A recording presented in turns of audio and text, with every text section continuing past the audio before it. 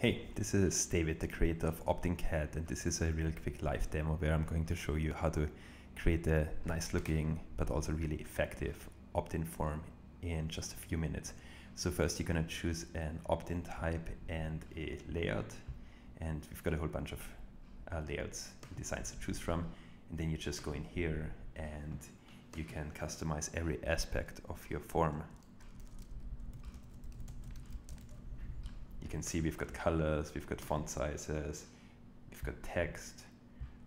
This here is a WordPress editor where you can even add images. You can really customize every aspect of your form. So after you've customized the form, you're gonna add your mailing list provider credentials. In this case, we're gonna use MailChimp, and we're going to paste in our API key. So then you're immediately going to see the lists that are connected to your account, and you can choose if you want to use single or double opt-in. Next, you need to select a thank you page. A thank you page is just a normal WordPress page that you need to create, and you can add some content along the lines of thank you so much. Please check your email inbox there. And we're gonna select traditional pop-up, which is just a normal pop-up that's gonna show based on your visitor's behavior. We're gonna select once per month.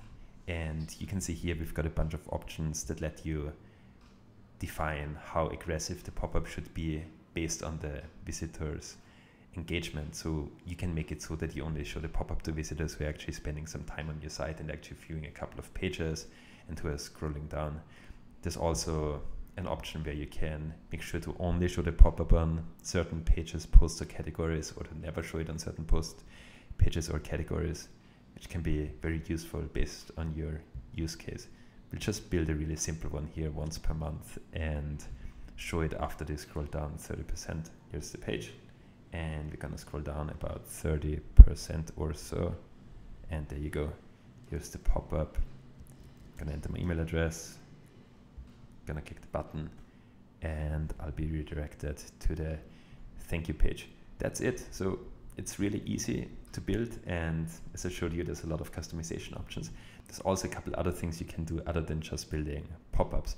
So one is a two-step opt-in, which basically, instead of showing a pop-up to anybody, only shows a pop-up to people who have clicked on a link. So this is perfect if you want to offer downloads or offers or some other kind of incentives.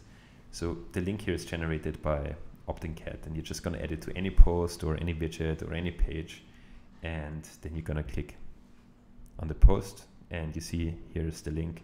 I'm going to click on the link, and there you go, here's my form.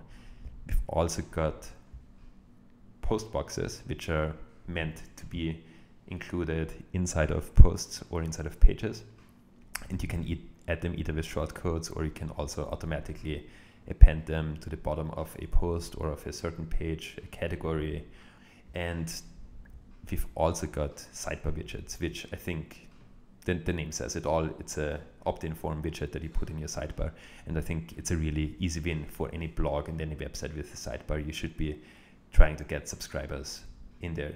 So that was just a really quick overview. There's a lot more you can do with the plugin. Check out the rest of the page where I'm explaining everything in detail. Thanks so much for watching.